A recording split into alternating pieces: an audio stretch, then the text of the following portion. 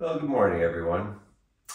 The other day when it was quite nasty and snowy out, rainy even at times, I decided it was time to get back at some of my artwork. I haven't been doing any artwork really at all lately, and it's something I used to do quite a bit of when I was younger. And it's certainly something I intended to do more of when I retired, but I seem to be always outside walking or bicycling and hiking, which are obviously things I love to do too, but I also want to do more of my artwork, and I certainly hope to do more of that on this channel in the near future. So the other day I got my paints out and decided to do a little watercolor painting. So in thinking about things to paint, I remembered a picture I took a few days before that of a little barn or shed out on one of my walks. And if you've seen my past videos of late, you may have seen this image used in the thumbnail for that video. Just a little red shed or barn that I saw along my hike along the Cataraqui Trail the other day. I thought that would be a nice little topic to do for a first painting back since I haven't been painting lately. So anyhow, that's what this video is about, is my sojourn back into the art world.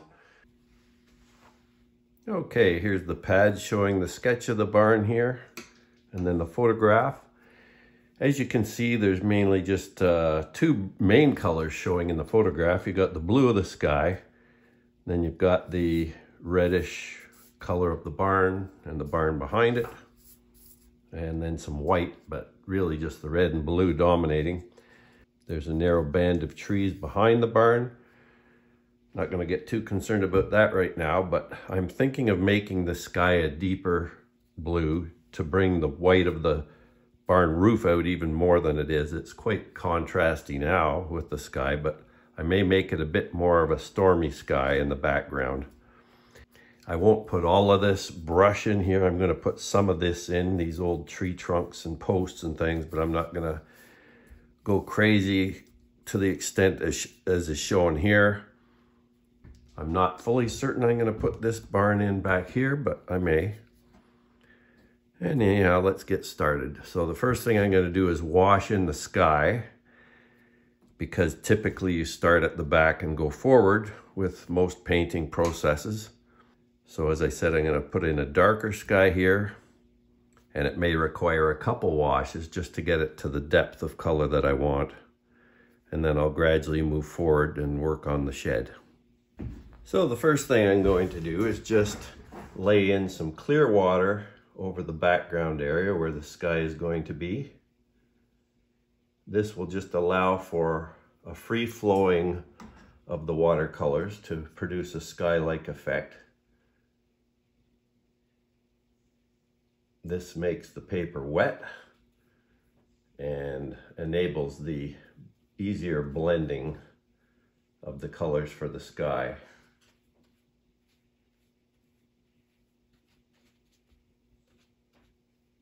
Just painting around the drawing here as best I can with this large 1-inch square brush.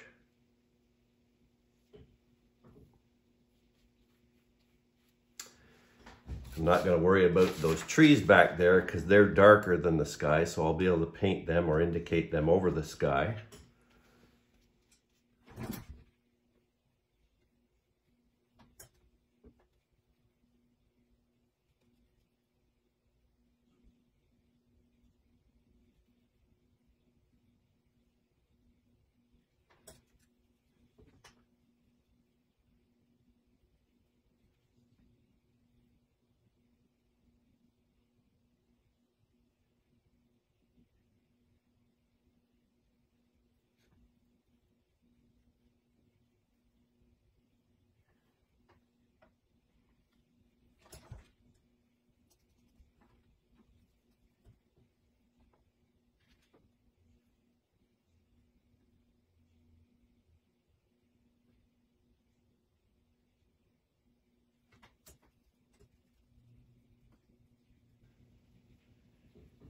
You have to remember with watercolors too, when it dries, it'll dry quite a bit lighter than what you initially see. So you often have to strive for a darker than anticipated wash as compared to what you want in the final result.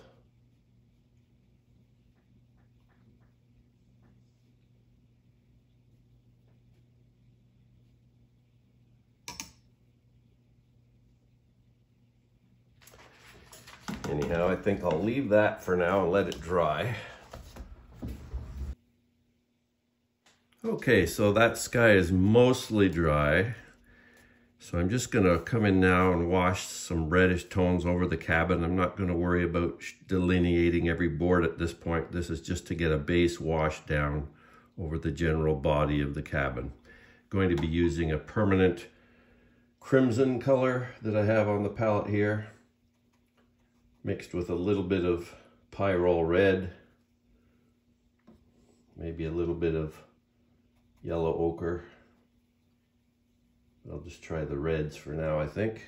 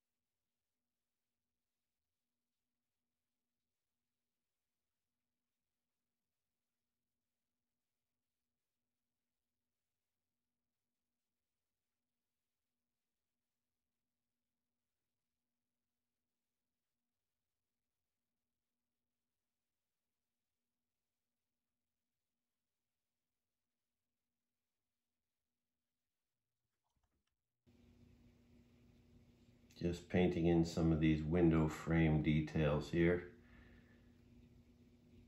I could have just simply painted this in afterwards with white paint instead of trying to go around all these little pieces of wood. I could also have used masking fluid to lay down and then just simply paint right over it and then remove the masking fluid, exposing the little wooden pieces, but I decided to do it this way. I don't have masking fluid right now anyhow, so couldn't do that method.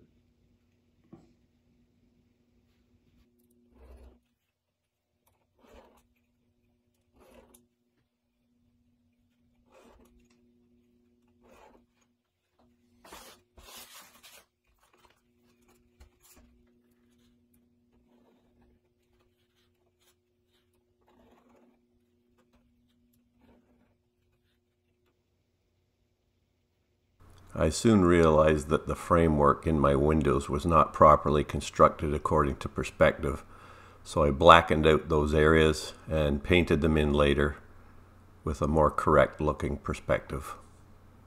Sometimes you just have to make corrections along the way.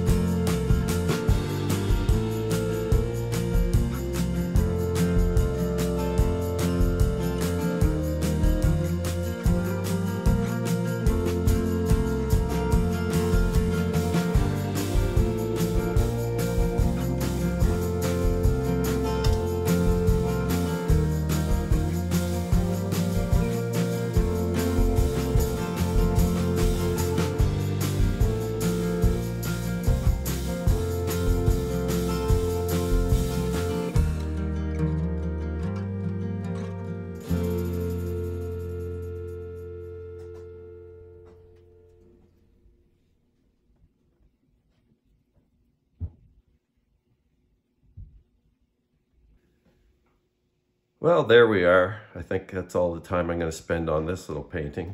It was a fun exercise, and it challenged me a lot, again, getting me back into the painting groove. So I hope that's inspired some of you out there. If you have an interest in painting and you haven't been painting for a while, it's fun. It's easy to put too much pressure on yourself and try to do things too exactly sometimes, and it's best just to go at it and don't worry about what happens. I mean, at worst, you've lost a page of paper or something and a bit of time. But so there we have it, the final painting of the Little Red Barn, seen the other day on the Cataraqui Trail. Hope you enjoyed following along in the process of me creating this. It's been a while since I've been painting, as I mentioned earlier. I've been doing occasional small bits of painting here and there, but not much at all in a big way. So it was good to get back at it again and relearn some of those skills that you do lose if you don't keep using them. So I feel better now than I did a couple days ago. I feel like I've sort of thrown off some of the rust and could tackle a larger painting again, and just one with more challenges, I guess. This one had a fair number of challenges in its own right, as you could see with the progression of the painting. Watercolors can be a difficult medium anyhow, but once you learn some of the basic skills, it helps you to tame the medium a little bit and enable you to produce some nice outcomes when you start painting in these various mediums. If you haven't tried painting and you're looking for a hobby, I'd encourage you to consider it. It's a fun pastime, and you can do it here and there throughout the day. You don't have to sit down for huge long periods necessarily. You can work small or large. You can work indoors and outdoors. It's just a fun pastime if you haven't tried it. And you never know until you try whether you might like something. So something to think about anyhow. If you do art already, then hopefully you've enjoyed following along in this little painting. And as I said earlier, I hope to do more of this in the future on the channel. I've had that as a topic on the channel since I started it, but I've only managed to do a few bits and pieces of art along the way. So in the near future, I hope to do more of this on the channel. So if any of you are following for that reason in particular, then hopefully you'll be gratified to see that. Anyhow, hope you enjoyed this little adventure into the art world, and hope to see you in the near future. Catch you later.